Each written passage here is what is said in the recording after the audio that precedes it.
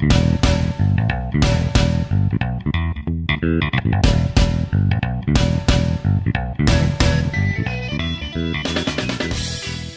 welcome to the Hunt Backcountry podcast presented by Exo Mountain Gear. This podcast and the gear that we produce at Exo Mountain Gear share the same purpose: to make you a more capable, confident, and successful backcountry hunter. Straight and to the point, no fluff, and no BS. This show is all about providing you with valuable information from experienced hunters. To learn more about the podcast or about our backcountry hunting packs, please visit exomountaingear.com. Episode 71 with Mark Boardman from Vortex Optics.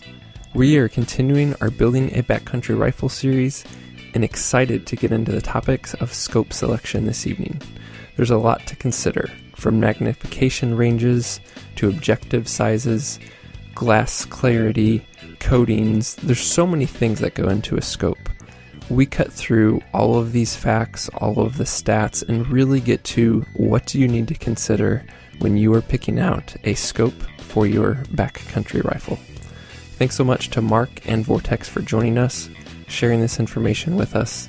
It is going to be a great show. Before we get into that, I want to give a shout out to Howard Fine, who left us a review on iTunes. Howard, please send us your shipping information to podcast@exomountaingear.com. Listeners, if you want to enter into these giveaways, it's really simple. Just consider leaving us a review in iTunes or email us with your questions, comments, or feedback to podcast@exomountaingear.com. Also, a big thank you to Weatherby for helping us make this Building a Backcountry Rifle series possible. Steve and I have been nothing but impressed with our Vanguard series rifles. We are shooting the backcountry model specifically, but in the Vanguard series, there is a rifle for every budget and almost every need. Be sure to check out the entire lineup at weatherby.com. Okay, let's get right into this discussion on scope selection for your backcountry rifle with Vortex Optics. Well, Mark, welcome to the show. How are you doing today? Doing well, Mark. Appreciate it. Yeah, thanks for joining us. Busy in the Vortex offices this time of year? It is. You know, a lot of stuff going on. You know, like you mentioned, you know, the year and with the new year upon us, you know, just getting ready with catalogs and new products and show season and all sorts of exciting stuff going on.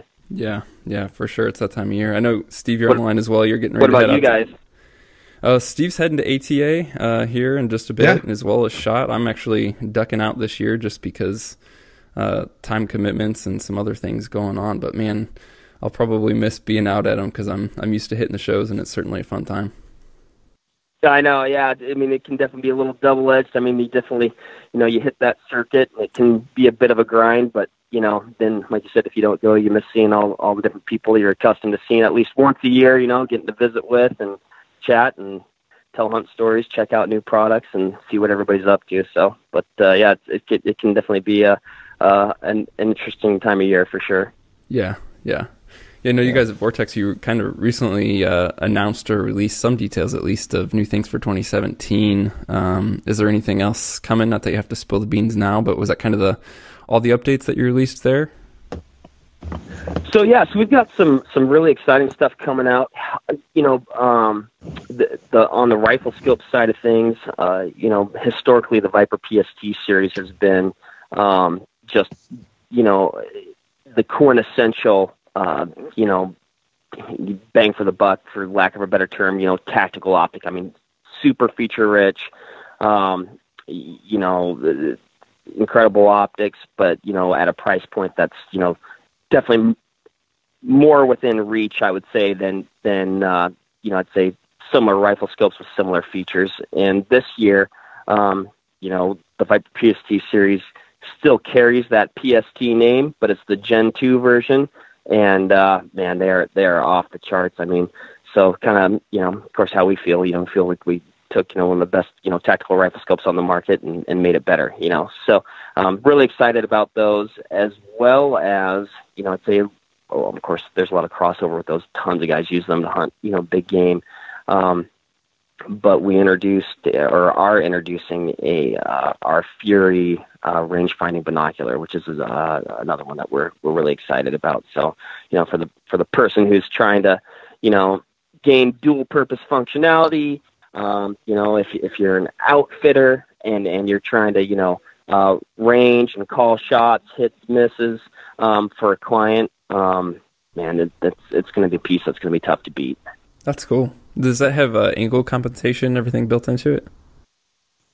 So it does. You're going to have two modes. You know, I mean, that's another really nice thing about it, actually, as far as the menu and accessing, you know, the different modes, brightness settings, pretty simple, self-explanatory, or maybe not self-explanatory, but if you read the directions, which I know a lot of us fail to do, you know, you'll be able to get it right away. And heck, it's so simple that even if you didn't read the directions, you'd probably be able to get through it, no problem. But so yeah, so you've got an angle compensated mode, which that's going to be the primary, you know, one that most guys are going to just leave it in. That's what it's going to come in, and you'll just leave it in there. It does have a line of sight mode, as well, which is just going to give you kind of that,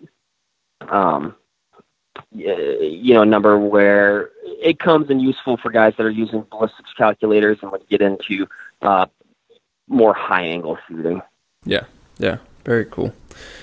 Well, let's back up and introduce yourself, Mark. We got so excited talking about gear that's coming.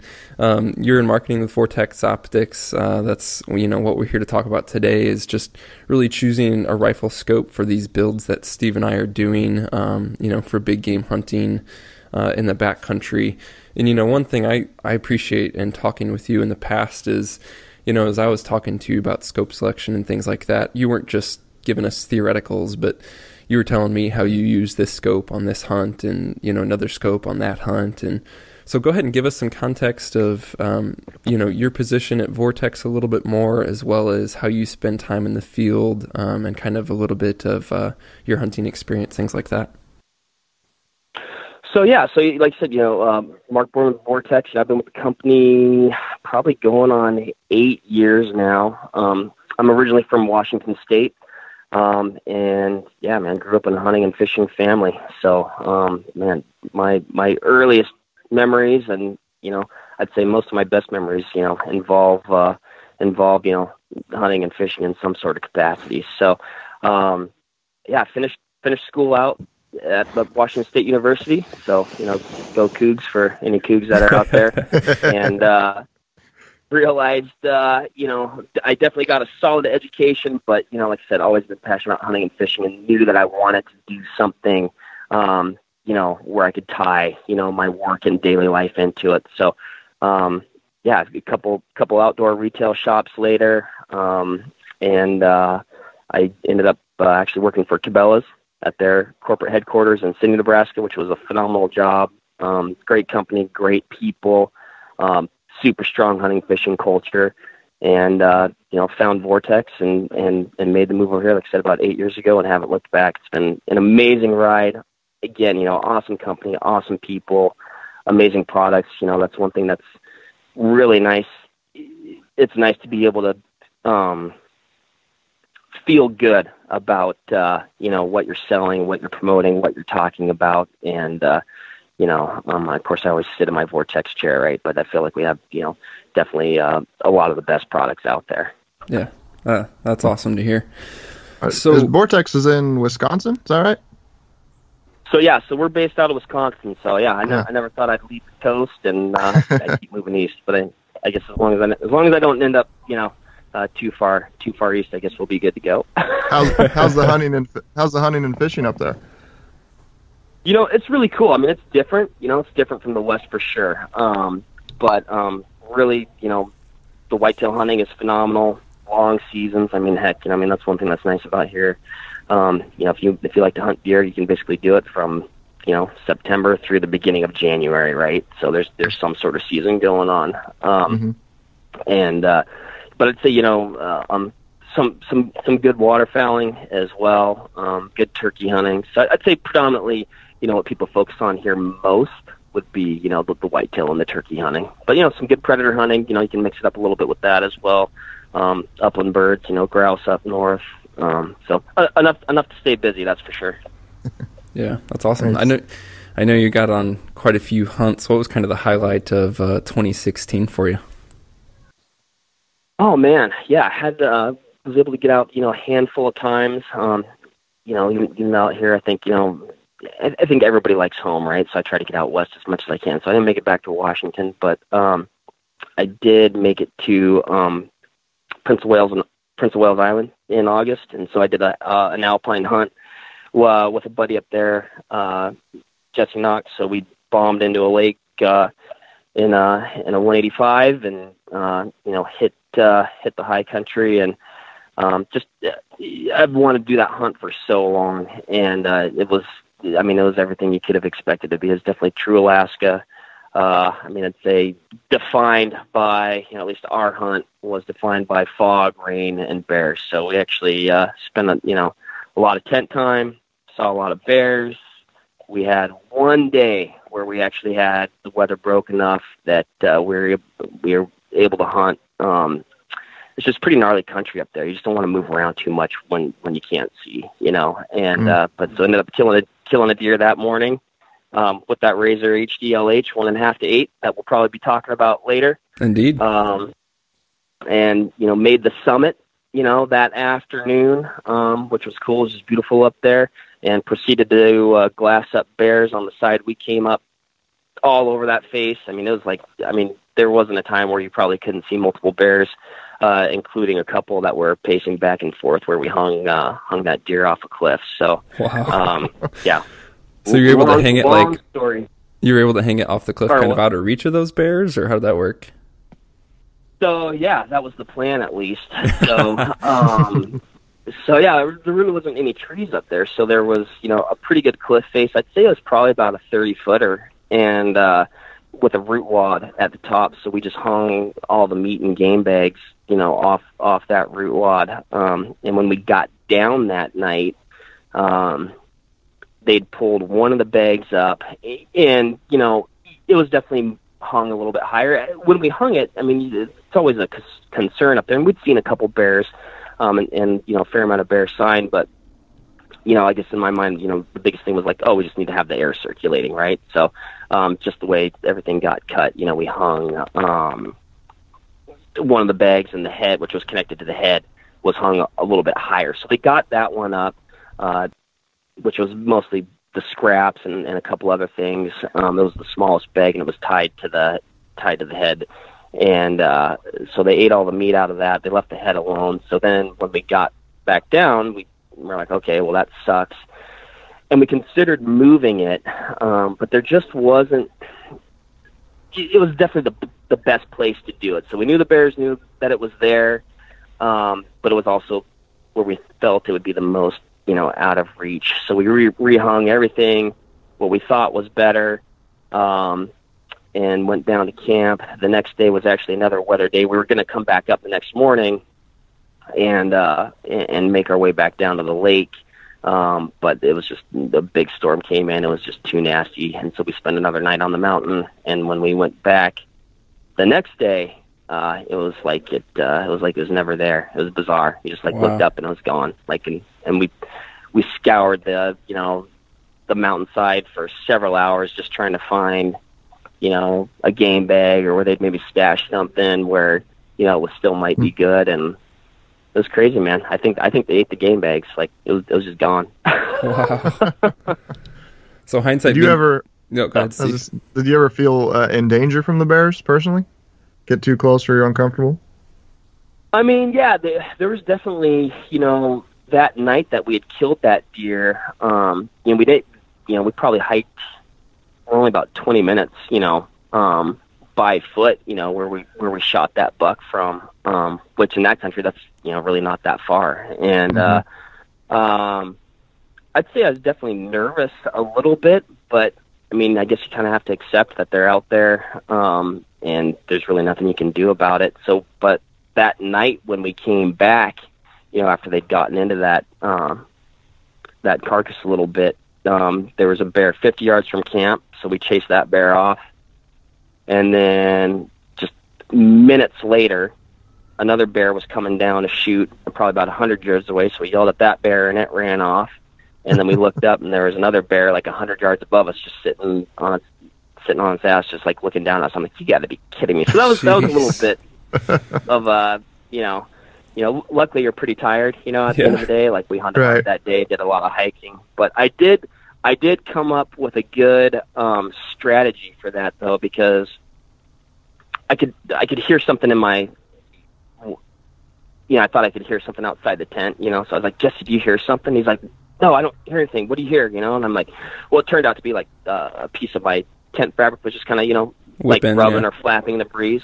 Yeah. But the nice thing was it got him super amped up and freaked out, which I shouldn't say freaked out because I don't think he was super worried.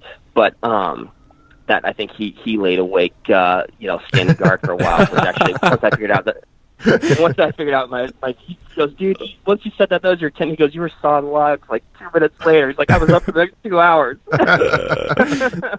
That's funny. That's a good tactic. Just play into your partner's head, get them all amped out, and then just sleep like a baby. just stack out, So, but it was like, it was a cool hunt, man. Like I wouldn't change it. It was true Alaska, and that's kind of what you get up there. You kind of roll the dice. Anytime you head out there, you might get, phenomenal weather. You might get crummy weather, something in between. But I can tell you though, the people that flew in the day after we came out, they got a week of beautiful weather. You could see every mountain peak for as far as the eye could see. So man, I was excited for those guys because I knew they were flying and go, we hit it perfect. Yeah. Jeez. So was there anything, whether it was from that hunt or some other experience in the past year of hunting, that stands out to you as a learning opportunity or something, an area that you're still growing in as a hunter? Man, I tell you what, I mean, just that, that kind of mountain hunting isn't something I've done a ton of, but, I guess one thing that stands out to me is, it can be, unforgiving, Alaska and those mountains, man, they don't care if you're tired. They don't care if you're wet, they don't care if you're cold. Like I said, it can give you beautiful weather, but it might not, and definitely come prepared, come with some contingency plans. If you are flying into a lake, ditch some dry bags with some extra clothes at the lake, you can't take, maybe as much gear as you'd like, because you are going to have, weight constraints. You're depending on what plane you're going in on. But, I definitely would, plan as much as you had and plan as much ahead as you can and have some contingency plans and some safeties built in because, you might end up needing them. That's for sure. Yeah. Yeah. Man, that's cool to hear about. That's what we did. We ditched, some extra food in some dry bags and some extra clothes, which I ended up using actually the day we came out. Like it was nasty, wet. We worked hard coming out. And, I needed some, dry clothes to warm up when we got down there. We got a fire going and stuff like that, yeah. I mean, all the stuff, I guess, to live in the back. I mean, you guys have done that a lot. Heck, you've probably done it more than I have, but, just, have those essentials that you can stay safe out there, Right. Yeah, for sure. Awesome. Well, that's cool to hear. Let's transition to talking about scope selection. Obviously, a big topic, something you could, approach from many different angles. There's a lot of opinions, a lot of positions out there. But just to give, listeners context for what we're doing with this series, we're talking about building a backcountry rifle. And by that, we don't necessarily mean like the lightest option out there, but weight's always a consideration for us, especially in this build that Steve and I are doing. And when it comes to scopes, I mean, it's not necessarily always the first place to start, but as we were shopping, it was like one of the first things I was looking at, simply because scopes can get freaking heavy. I mean, real heavy. Yep. So, just to jump ahead, Steve and I both kind of decided to go with the Razor HD LH, which stands for Light Hunter. So a good lighter weight option that still has the features that we need from the scope. But just in general, what are some of the sacrifices you make when pursuing a lighter weight scope versus something that's a bit more heavier and feature rich? Is it just, additional add-ons and capabilities? Is it construction? Like what separates a lighter weight scope from some of these behemoths that we see out there? I'd say, yeah, you're going to have some features, and really it's going to come down to, of course, these are all going to be generalities, right? But so you're going to have features as well as like the application, right? So if you're building a lightweight mountain rifle, your needs are going to be much different than a person who's building, a bench rest precision rifle or a long range precision rifle for like the PRS series. You're not carrying those rifles like you are, a mountain rifle, So that said, you are going to need, there's going to be some common threads. You're going to need excellent optics. You're going to need a scope that tracks true, with a forgiving eye box that's going to have, clear, ultra clear, high resolution, accurate color fidelity. I mean, those are all things that, common things that you're definitely going to want, right? Those are, positive attributes that you're going to need when you're on the mountain or, shooting paper or whatever. You definitely want those things. But, and it could end up that, depending on the country that you're in, you potentially might want to dial your elevation for a longer shot if you get in a scenario where you're just not going to get any closer. I mean, I've definitely been in those spots, hunting out west where you glass up a buck, it's across a canyon. Like, if you get to the other side, you're not going to be able to see that deer, for whatever reason. So, and you're either going to take the shot or you're not, right? So it's nice to have those longer range capabilities where you can either hold off your reticle if you know your ballistic data and have good dope, or dial your elevation. So, and it's just going to come down to how the scope was designed. What materials are used. Oftentimes, like when you get into the mountain game, the lighter the weight, the more it's going to cost. Not always, but and so I guess it really comes down to the application and then building a scope, for that application, right? And some scopes, kind of bridge that middle ground too between kind of the long range side and the lightweight side. Like our Viper HSLR 4-16 by 50, right? It's not a monster of a scope, but it does have an exposed elevation turret. Fairly streamlined, fits on kind of your standard hunting rifle very well. I've hunted that scope quite a bit, and so that would be a scope where you're like, hey, I'm not shooting crazy long range, but I want to have the ability to dial my elevation quickly. And I think there's, a solid chance that I'm going to have, that I'm going to need to do that, That said, though, you get into a scope like we're talking about the ones you guys selected with that Razor HDLH, excellent optics, super lightweight. They track super true. Now, it doesn't have an exposed turret, but that doesn't mean that you can't dial it.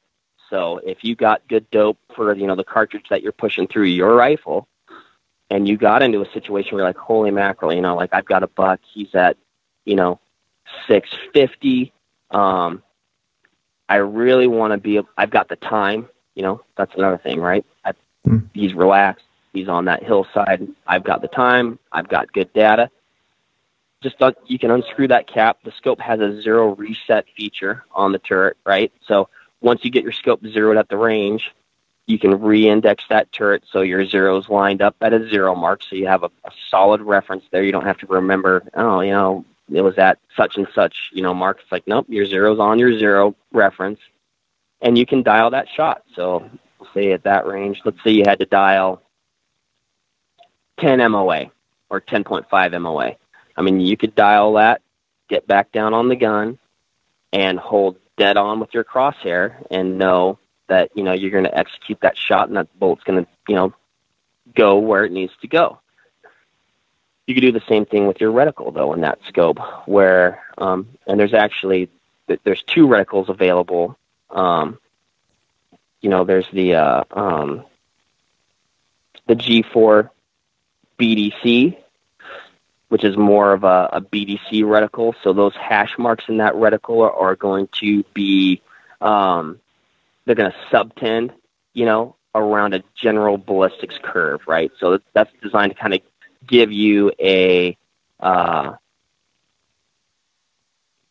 designed to get you in the kill zone. And now if you go into the trouble of getting all those numbers that we talked about before for dialing your shot, you can definitely plug those in and figure out exactly where your BDCs are on. So maybe your 300-yard hash mark is actually, dead on at 325, we'll say, something like that. Now the HSR4 reticle that's available in that scope, that's just an MOA-based scope or a reticle. So if you're you got your ballistic data and it says, like I said, at 600 yards, I need to dial or hold 10 MOA, you can do that on the reticle. Like you just hold 10 MOA and let it rip, and it's going to do the same thing as if you had dialed that elevation on the turret. So people have their preference. One is not necessarily better than the other. There's advantages to both, but both are extremely effective. Yeah. Go ahead, Steve. So you mentioned tracking. I'm a complete rifle scope newbie. So what did you mean by the scope tracks really well?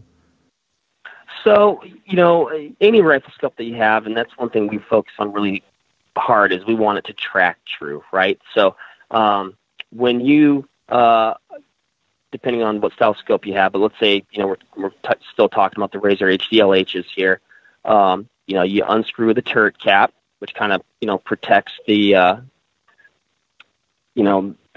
turret that's underneath it. So when you make those adjustments, right, so that scope clicks in quarter minute of angle. So you want that scope to be clicking in exactly, a quarter minute of angle, right? Okay. So that helps you sight the scope in accurately, right? Like, when you're, when you're telling it to make that adjustment, it is making that adjustment very precisely, right? Mm-hmm. And that also comes into play, when you are, or if you are dialing that long range shot, if you're dialing 10, or if your dope chart's telling you to dial 10 MOA, your scope better be dialing 10 MOA, or that bullet's not going to end up where you want it, right? Right. So, so that's what we mean by, accurate or precise or true tracking of those turrets. Okay. And I'll throw this out there because this kind of goes into tracking and problems guys can run into is you want to make sure that you mount that rifle scope properly. And tighter is not necessarily better, right? So you want to follow the instructions, and I'd say follow the instructions on the scope manufacturer's website. But we recommend, like on the rings themselves, about 15 inch-pounds, which doesn't sound like a lot, but is more than sufficient to hold that scope in place. If you over-torque your rings, right, you're going to flex that outer tube, right? So whether you have a 1-inch tube or a 30-millimeter tube, you can flex that aluminum tube, which will impede the internal erector tube, right? And that's what's actually moving up and down or up and down and left and right when you're adjusting your turrets, depending on if you're adjusting your elevation turret or your 1-inch turret, right? That needs to be able to move properly. And if you over torque those rings, you will impede that internal erector tube. And so you might think, oh, the scope's off, or it doesn't track, or, I make an adjustment and then 2 shots later, it's overcorrected and there's an issue with the scope, which I guess, in some ways there is, right? But it's because it's a ring base, mounting issue somewhere in there, right? So you want to make sure, like I said, that's a big thing. And, even me, before I worked here, I mounted lots of rifle scopes, and I'm trying to think, I'm like, well, let's see, did I think that scope was messed up? Or did I think that I just didn't have an accurate rifle?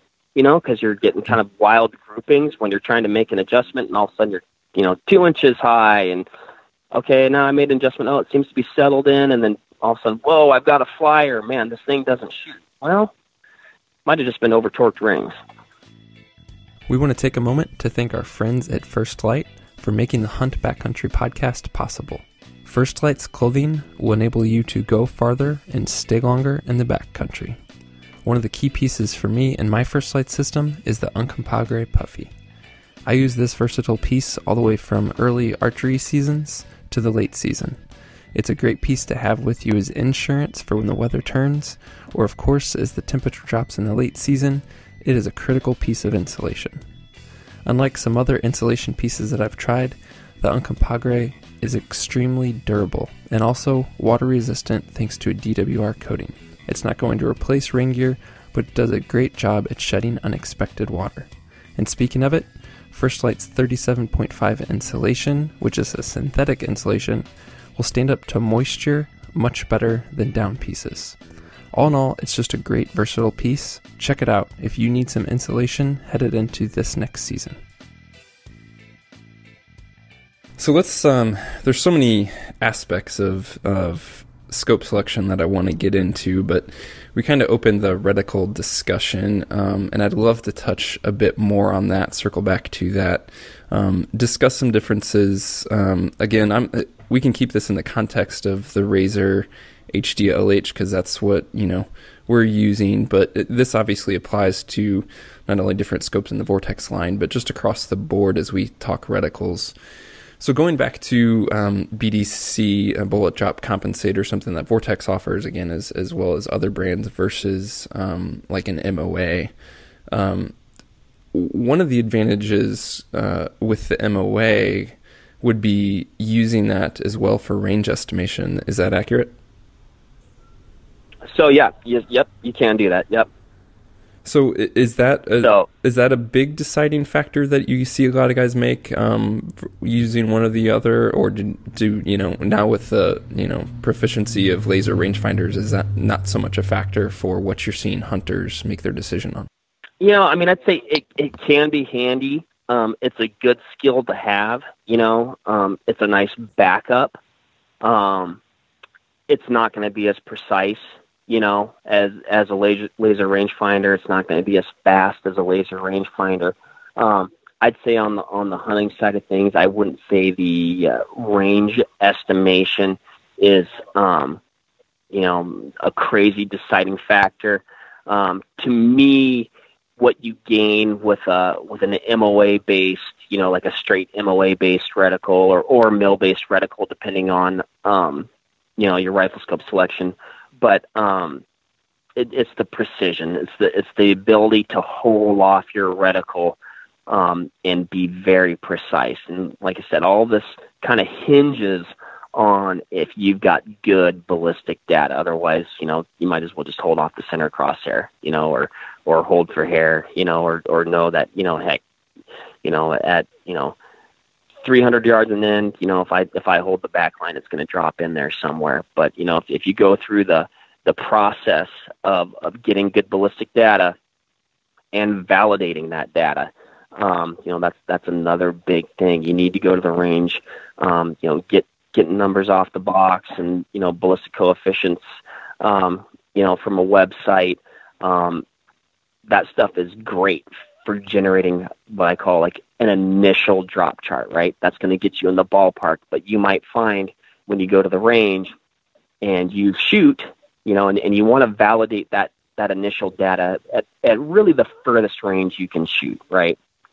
Or not the furthest range you can shoot, but, the further you can confidently shoot, the better, right? Because any variances are going to be exaggerated, at extended ranges. So we have a range here, and I generally validate my data at about 550 yards, right? Like I'm confident shooting at that distance. I can keep a tight group at that distance, but it's far enough out that if there's a discrepancy in what my dope chart is telling me and what's actually happening, then I can go back in and say, you know what?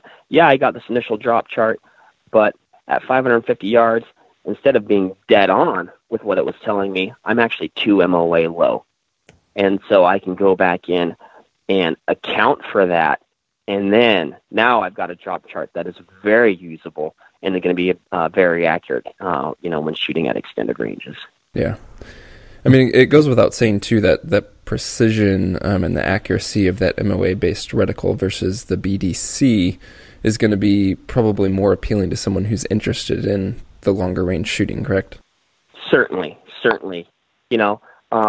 And if you're a person that you're like, you know what, I'm not into that, I'm not going to take the time to do that, then boom, that's where that BDC comes into play. That's going to get you in the ballpark. That's going to be get you, generally in the kill zone, for kind of, I'd say that 600 and in, which is still, those are long shots, right? Yeah. But again, what you're going to want to do with that, though, you definitely want to take that to the range, because all rifles are different cartridges, different velocities. There's so much going on there that you're going to want to take that to the range and hopefully validate your BDCs and find out where you're hitting at those respective distances. And now on both those reticles, I'll also mention, and actually this is a problem that some guys run into. You're going to want to make sure that you have the reticle or the magnification on its maximum power for those scopes, right?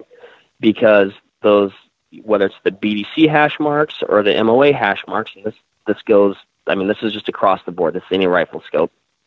In a second focal plane optical system, and that's going to be, like these Razor HD LH rifle scopes. That's a second focal plane optical system. So when you go up in magnification or down in magnification, the reticle stays the same, right? It doesn't appear to grow or shrink. It always looks the same, right? So those hash marks, to be usable, are only going to be accurate if you have the scope on its maximum magnification. So if you try to use those hash marks and you're, let's say you have the 2 to 10 and you're on 8 power, they're no longer accurate. So you're going to want to make sure, and that's something you need to be conscious of, is to have that magnification maxed out. I'd say that's pretty. I'd say the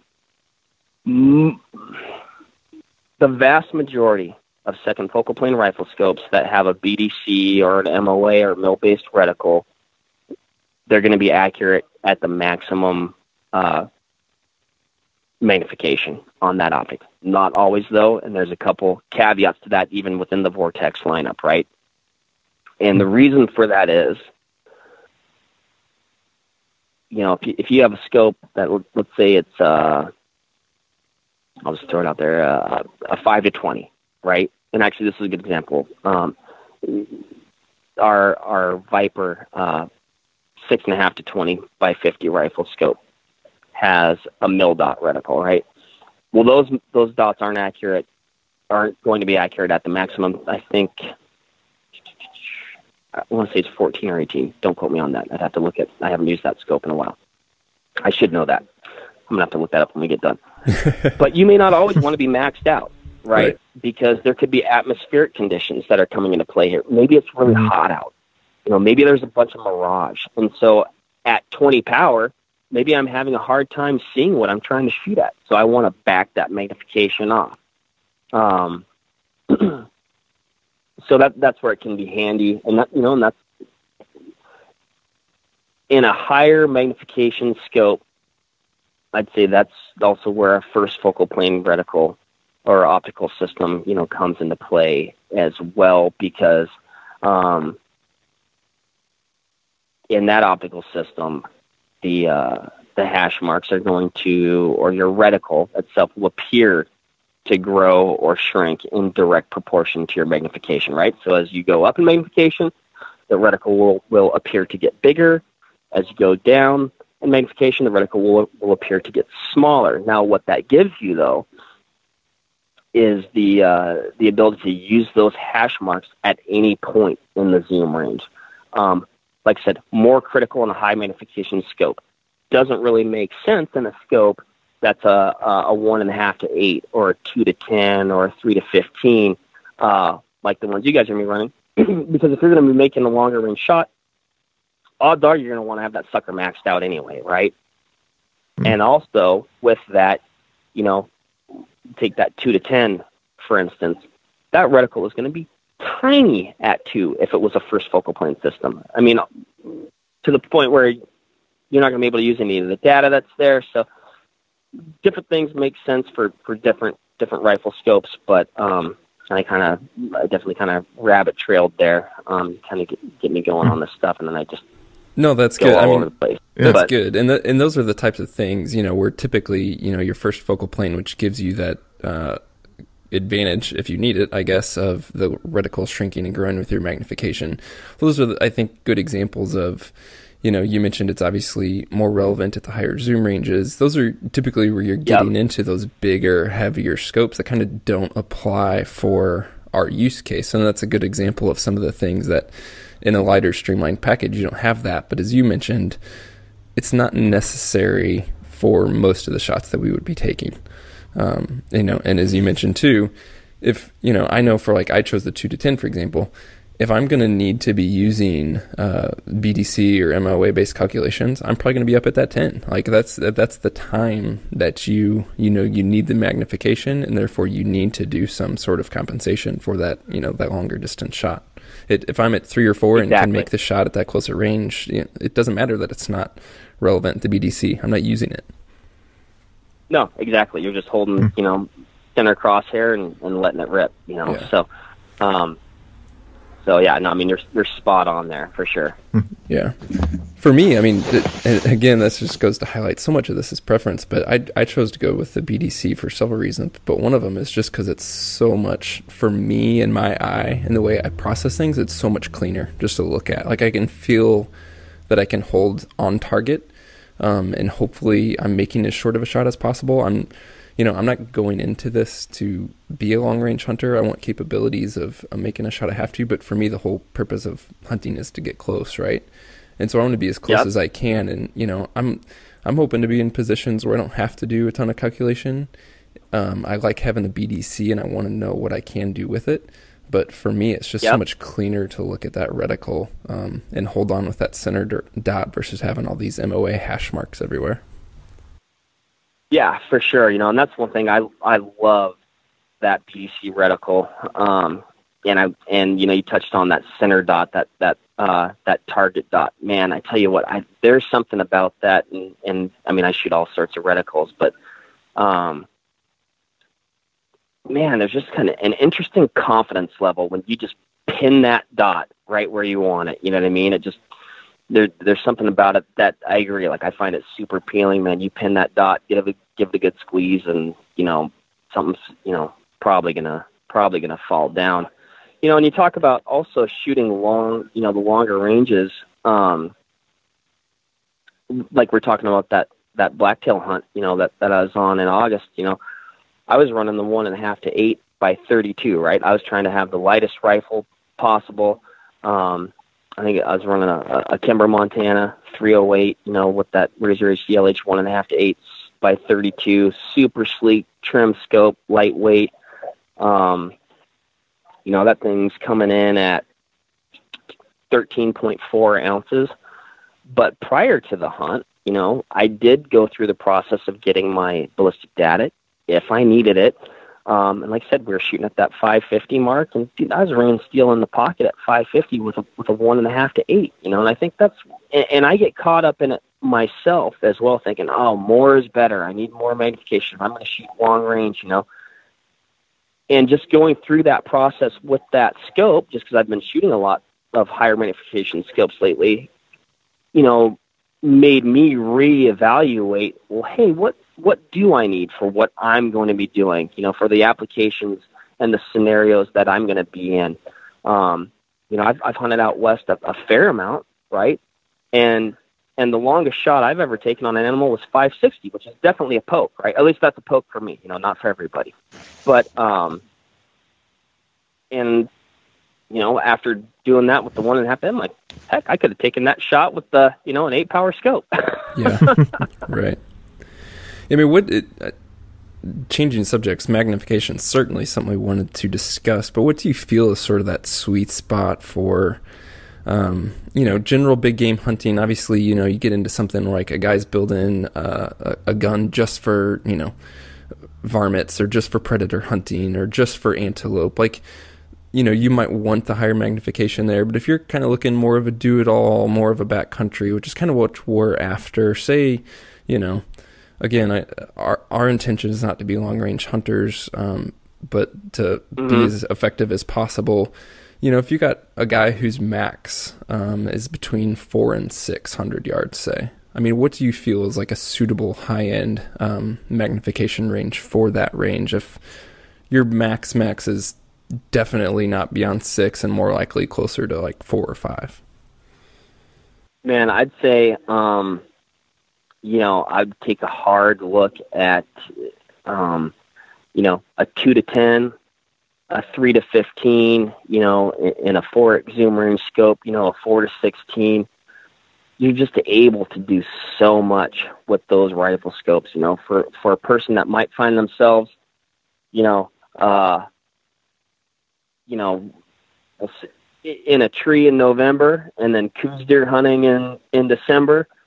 Man, that 3 to 15, 4 to 16, that's going to be tough to beat, but like I said, that 2 to 10, like you chose, I think there's going to be few scenarios where you're not going to be able to do what you want to do and effectively execute a shot, like I said, you can shoot pretty dang long range with those. I mean, heck, I've shot 1,000 yards with a 4 to 16. I worked pretty dang good. But yeah, man, a 2 to 10, a 3 to 15, a 4 to 16. Like I said, you could, from 20 yards to 600 yards, you're going to be pretty dang good to go. Yeah. Okay. Good to hear. Yeah, I mean, as you mentioned earlier, a lot of us get caught into bigger's better, right? And so, I think it's just our capabilities as guys a lot of times to be like, let's get the biggest, the fastest, whatever, and we always assume that's the best, but sometimes it's overkill for what you need, really. Well, it's overkill, then you're getting into, like you're talking about backcountry stuff, it's going to be a heavier scope, and if you're in a even on a single hunt, right? You can be get into a bunch of different terrain scenarios, or maybe you're going from the timber, you're hunting dark timber, and then boom, you get into an opening or a clear cut or a burn or something like that, and now you've got way more extended ranges that you're going to be shooting, right? Those 2 to 10s and 3 to 15s and 4 to 16s are going to give you that versatility to crank that magnification down to its low end.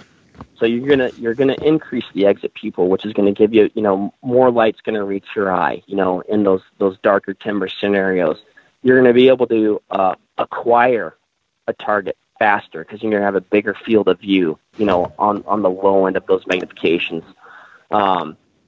So when you get into some of those, bigger scopes and that more is better mentality, that can cripple you at the same time, depending on the scenario that you're in. Right. Yeah, you mentioned two things there I wanted to cover, and that was, exit pupil and how that really plays into things. Obviously critical to hunting scenarios, as we're many times encountering game at first light and last light. So I'd love to cover that. And then also you mentioned field of view, obviously, again, important in hunting, of how much, area can you see as you're looking through the scope, and hopefully not having tunnel vision. Both of those, I think, sometimes get misunderstood. So if you could kind of explain them a little bit further. And the question, I have is, it's not always necessarily true that the same scope at, say, 10 power is going to have the same field of view, correct? And why is that? Oh boy, you know what? Now you're getting into the optical design, and I'll probably want to have one of the engineers jump on the phone with you. And there's definitely other people here that could probably explain it better than I mean, we don't need to get into the weeds, but is it a matter of like a 10 power scope with a 1-inch tube versus a 10 power with a 30 millimeter? I mean, because I see, just in my own shopping, of some fairly drastic differences, at least what I've seen in listed specs in terms of field of view, yet the scopes have identical or very similar, magnification ranges. Yep. And I think there's definitely going to be some, I guess, rules in there, I guess, for lack of a better term. I would say, going back to exit pupil, right? like I guess I'll take a binocular for an example, but let's say you have a 10 power binocular. Let's say it's a 10 by 50, right? So that's going to mean it's got 10x magnification, and the objective diameter is 50 millimeters, and that's going to be the actual lens, right? Is going to be 50 millimeters. So exit pupil is essentially you take that objective diameter and divide it by the magnification. So like I said, you got a 50 millimeter objective diameter. Excuse me, divide that by 10, boom, you've got a 5 millimeter exit pupil. So, wherein, let's say you had we'll just use easy math, but we'll say you had a 10 by 40 binocular, right? Well, then you're going to be down into a 4 millimeter exit pupil. So, and that exit pupil number kind of denotes how much of that light is going to be reaching your eye, right? Now, that's all things being equal, though, because other things that come into play, light transmission, optical design itself, right? How well was the optic designed? The quality of the glass, the quality of the anti-reflective coatings, applied to that glass, right? So, just a lot of things come into play as far as light transmission. I guess comparatively, if you took I guess our entry point into the Rook Prism Bino lineup, you might have two optics that are 10 by 50s, but our top of the line Bino, it's going to outperform, just because it's got, it does have better materials. It does have, better glass, better coatings. Everything put together in that optic is going to make it a better binocular. So it's going to be, which is why it costs more, right? So it's kind of one of those things. You can have two 10 by 50s, and I guess essentially they're both going to have the same exit pupil, right? But depending on the materials used and how they're put together is going to also dictate, how it performs in the field as well. Yeah. So you mentioned that makes sense. Hopefully I explained that okay. Yeah, for sure. I mean, you mentioned the exit pupil being the result of the objective diameter. So basically the barrel end, the big end of the scope, that diameter and that lens, as well as the magnification level. So unlike the binocular, obviously the exit pupil on a rifle scope, assuming it's not a fixed magnification level, can be changed. Meaning, if you have that 10 by 50, but you have the magnification set at 2, you're obviously going to have a much greater exit pupil than you would if you were at 10 power, correct? Correct. Yep. And that's definitely something to remember too. If you, when you start getting in those lower light scenarios, you may want to back that magnification off a little bit. Because you're effectively getting more light to the eye. Correct. Yep. Yeah. Okay. Good to know. So another aspect of this discussion, again, a topic I think we could get off into the weeds too. That's not my hope, but I want to discuss it and hopefully clarify a few things. Is parallax, what that is, and then how it's necessary, and then specifically within the line that we're talking about today. For example, with the Razor HD LH, the 3-15 has a parallax adjustment.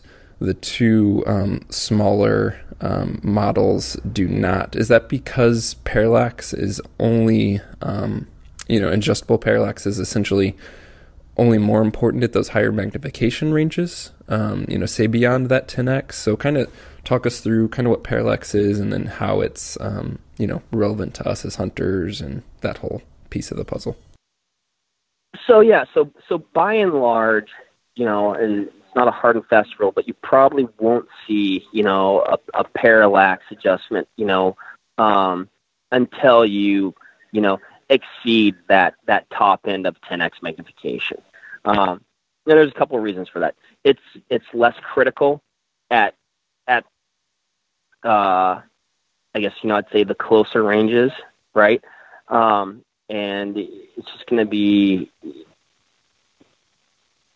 you're not going to have to contend with the issues where it may affect, the outcome of the shot, right? When you start getting in, in a higher magnification scope, shooting greater distances, you're definitely going to want to account for that parallax. Or people call it a parallax or a focus or side focus, depending on if that parallax adjustment, sometimes it'll be on the bell of a rifle scope, or sometimes it will be, on the left side of the turret housing. So it just depends on, how that scope is constructed. I would say, so it does a couple things. Like I said, people call it a focus. And a good example, I guess I could bring up would be, as far as to better understand, I guess, the what parallax is or how it's affecting things, would be if you and I are driving in a car, right? And I know I've got the speedometer pegged at 60 miles an hour. Like, I'm sitting right behind the speedometer, right? But you might think, oh man, no, why are you going so slow? You're going 55, gas it up a little bit. Let's get there. Well, the person who's riding shotgun is essentially experiencing, the negative effects of parallax, right? Where you're not perfectly behind the lenses and everything's, aligned in such a fashion where you're seeing things accurately, right? So that adjustment on the scope is essentially accounting for that, right? If you're perfectly aligned behind the scope, it's not gonna necessarily be an issue, right? But let's say maybe you're shooting from an awkward position, or it's a high angle shot and you got your rifle on your pack, and things aren't perfect, but the crosshair is where it needs to be, and you're gonna let it rip, right? Well, if it's a longer range shot, you're gonna want to have to adjust that parallax to account for any variance where you may not be perfectly in line with the rifle scope and the reticle, and to execute that shot. So hopefully that makes sense. There's other guys that can probably explain it better than I can, but that's probably the best way that I would do it. Yeah, no, that's a good summary. I mean, it's essentially, as you mentioned, it's if you're not perfectly square, perfectly in line, what you're seeing, the crosshair centered on isn't necessarily centered on that spot, just because of the angle that you're seeing things from. And then parallax can help account for that, imperfection, essentially. Yep. That adjustment. Yep. So you're essentially, you're adjusting for, any, discrepancy. Yeah. Like you said, of being in perfect alignment there. How do you do the adjustment? It's pretty simple. Like I said, I'd say most of our rifle scopes, like the 3 to 15 that Steve has, it's on the left side of the housing there. It'll be, marked in, I think, 100-yard increments. And essentially, if you were taking, let's say, we'll say a 300-yard shot, you'd probably want to move that parallax adjustment to somewhere around the 300-yard mark. Now, that's another thing. It'll be a little bit different for each individual, but as long as you're kind of around in that ballpark of that 300-yard mark and everything comes into sharp focus for you, that's where you're going to want to be. So just because It's not right at that mark, I wouldn't be too concerned about it. So you're essentially you're dialing it close to that 300-yard mark and just going back and forth to see what focuses the best. No different than focusing a binocular or spine scope. Exactly. Okay. Yep. So now I did have I encountered one gentleman who was using his parallax adjustment incorrectly. He thought he was actually adjusting the turret, and it obviously worked out okay because he said man, I don't know how you guys do it, but man, I adjust that and stuff falls down. I was like, well, I'm glad everything fell down. Got away with one there. That is not adjusting your elevation. But yeah. It worked out, so that's the positive thing, right? Yeah, definitely got away with some there. So we're coming up on time. If we could just kind of conclude this discussion, which I think has been super helpful with two kind of interrelated things. One is field of view, and then if we could, I know you kind of mentioned it with the torque on the rings, but just any other mounting tips for a scope, and obviously part of mounting and field of view and your head position, all that's interrelated. So first, if you could just kind of talk a little bit about field of view, and then maybe talk about any other tips or tricks that you have in terms of mounting a scope properly. And again, I know that's a big discussion in general, but just some of the key points there that we could conclude with would be great. So I mean, I'd say, field of view is definitely something, you're going to want to take a look at. I wouldn't get too crazy hung up on it, but it's definitely important. It definitely comes into play. Hey, Mark, that's totally my bad. I said field of view. I meant eye relief. Oh, yeah, no worries. That was totally on me. I'm like, wait a second. He said field of view. Oh, wait, I said field of view. But yeah, I meant eye relief and mounting, because obviously those come into play together. So eye relief is definitely important for a couple of reasons. You're going to want to have a scope that has, I guess what I call a forgiving eye box, right? Where it's not hard to get behind, some scopes, man, you can experience, extreme vignetting if you're not like just perfectly behind that scope, right? So you're going to want to have a scope that's designed with, like I said, a forgiving eye box, and with enough eye relief that you're not getting scoped. You're not getting cut by that rifle scope every time you pull the trigger. So, generally we find, around the 4-inch mark is optimal, just because it's going to allow for proper mounting, your head placement on the rifle stock, everything kind of comes into like a nice, it meshes nicely about that 4-inch mark. It's plenty of room that, the recoil of the rifle, the scope's not going to bite you, which can be problematic because it hurts and it just sucks. So definitely want to try and avoid that. And then, get back into mounting scopes. I'd say, one of the best tools you can have is an inch-pound torque wrench. If you don't have one, get one. It's going to come in handy. It'll probably be worth its weight in gold. Like I said, you'll avoid frustration at the range from over-tightening your rings and trying to, troubleshoot and chase stuff that's, not there. It's just, indicative of that you've over-torqued those rings. And I'd say that's one thing to really look out. Not that it can't be the scope, right? I'm not going to sit here and say that if you're having an issue, it's not. But I'd say by and large, and I'm talking in probably, if you want to talk percentiles, in the 90s, if you've got an issue going on where you think something's wrong and you can't figure it out, and it's being difficult to troubleshoot, and you're having inconsistencies, and that rifle shot before, or it likes that load, man, rings, bases, and mounting are the three things to really, at least initially, take a hard look at, it can just be, those are the things that connect that scope to the rifle. You've got two very generally expensive and,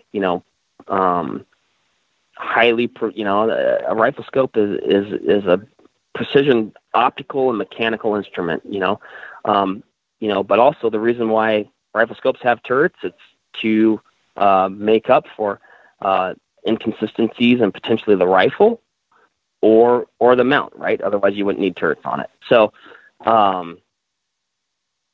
check those rings, bases, and mount. I guess that's what I'm saying. If it's particularly if you're experiencing, an issue where you're trying to troubleshoot it and can't figure something out. Well, any other things you want to conclude with? I mean, as it comes to Vortex, to be honest, I looked at a bunch of different scopes. I've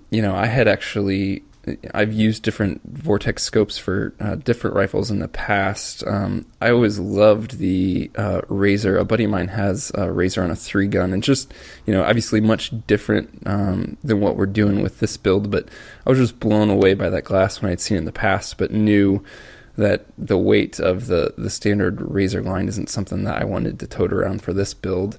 I mean, and to be honest with you, I was unaware of the Razor Light Hunter line until I started, really digging in and doing some comparison shopping, and definitely excited. Oh, cool, yeah. And just, I'm continuously blown away by Vortex's, warranty and customer service and things like that. Anything else you want to just kind of highlight on the Vortex line or the Razor Light Hunter line specifically? I mean, and going back to, with those Light Hunters, what you guys are doing with them is the ideal application.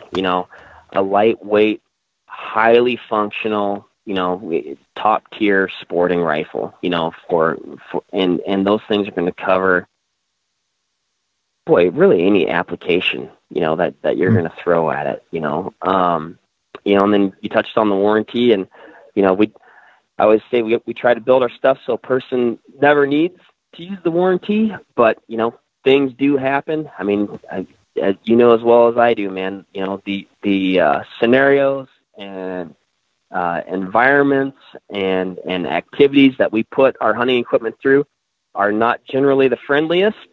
And so, things do happen. And if you're a Vortex customer, we're going to take care of you. And that, that goes before the sale and after the sale. So, I mean, our warranty truly is a lifetime, unconditional, no fault warranty. All repair work is done here in-house. So, if you do have an issue, we've got pretty darn speedy turnaround time. I'd say generally once we receive the optic, 2 weeks or less. That's something that we focus on, and in a lot of ways, hunting, when are you going to have something go down? Well, potentially something's going to happen during hunting season when you need your equipment. So we definitely want it back in your hands as soon as possible. Yeah, cool. Yeah. Well, listeners, definitely go ahead and check out the Vortex Optics website. If you're kind of shopping, it's super helpful. All the specs of, their variety of models listed, and then some awesome tools as well. Something that I meant to cover, we didn't really get into. So just to mention it is you guys have a very helpful long-range ballistics calculator. So when I was looking, for example, at the loads that I'm going to be shooting in this build, and then comparing that to the BDC for the Light Hunter that I chose, I can see, okay, in general, the BDC says this is a 200 or 300 hash mark, but according to the data for this load, which obviously I'm going to verify in the field, it's actually showing, 287 for my 300 hash mark and things like that. But it's a great jumping off point with that ballistics calculator that you guys have on the site. Obviously, many of our listeners are familiar with Vortex, hopefully found you guys on social media, but anywhere else that you would point listeners to, Mark, beyond the website? Man, I'd say the website. I'd say, give us a call. We definitely love hearing from our customers. We want to talk to you guys. If you have a question or a concern or trying to sort something out, what might be the best choice, man, give us a call. We've got, a team of guys here, and I'd say a diverse team from, tactical long range shooters, competition shooters, people like myself that are passionate about, Western mountain hunting, archery. We definitely have a team of, I'd say experts here, and we definitely want you to have the best optic to suit your needs. So give us a call, or like you said, reach out on one of the social media platforms. We're very active on, Facebook, Instagram, YouTube. So yeah, just give us a shout. We'll get back to you and definitely, and want to talk to you. So awesome. Well, thanks so much for joining us today, Mark. Yeah, thanks a lot, Mark. No, thanks for having me on, guys. No, it's definitely my pleasure, and yeah, it's always, boy, I tell you what, give me a chance to talk about, hunting or shooting or optics, and I'll bend here for as long as I can. So awesome.